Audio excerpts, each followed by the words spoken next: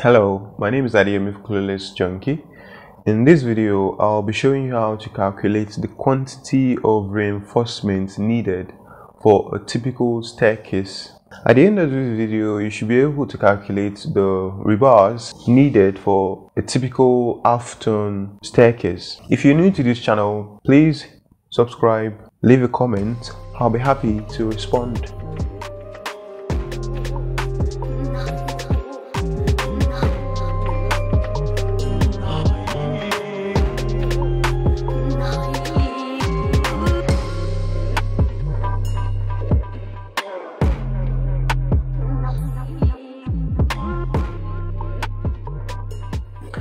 And for the staircase rebar, we're going to do the main bars and the distribution bars. Firstly, we'll start with the first flight. It looks typical like this, flight 1.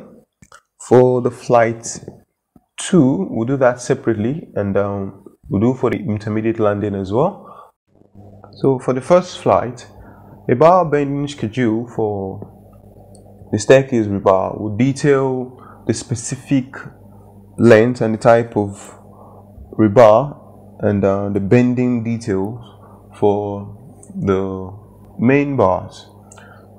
So moving on, the main bars, the details and the dimensions for the rebars are added, and if we add those up, it gives us the length for that main bar. So add these values up, and in this instance I'm getting 7.182 meter for one of that. How many bars in the first flight? We have about 7. So 7 lengths of 12 meter rod with a 4.81 offcut. We do for the additional rebar, and then that's 600 millimeters and plus 600 millimeters, that's about 1.2 meter. We use 2 offcuts from above, that's from the 4.818. Then we'll do the distribution bars. How many distribution bars are on the first flight?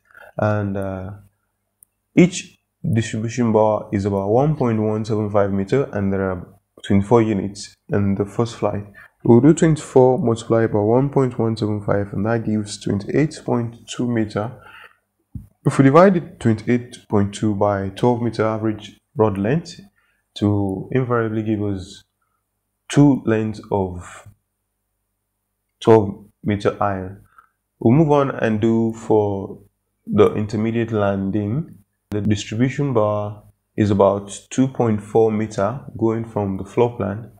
We'll specify that distribution bar 2.4 meter.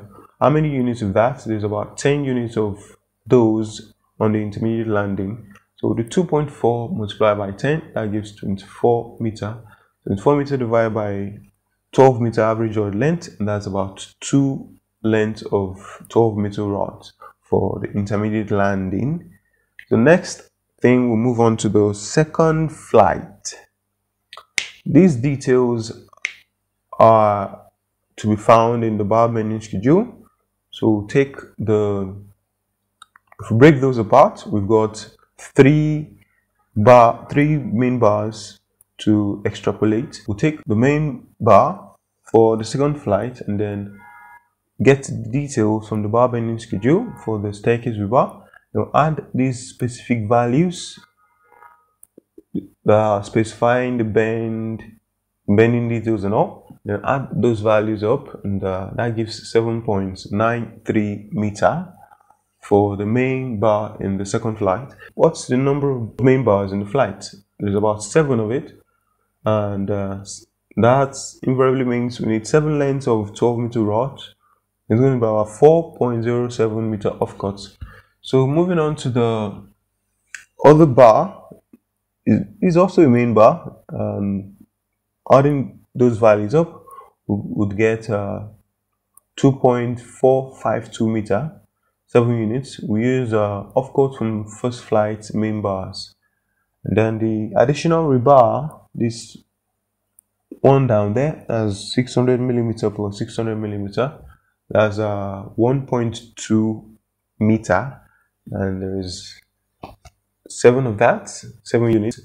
We use off cuts from above. Moving on to the distribution bars for the second flight. The number of distribution bars in the second flight is roughly 29 units. If we multiply 29 by 1.175, that gives 4.075 meter. Divide that by 12 meter, that gives roughly 3 lengths of 12 meter rods.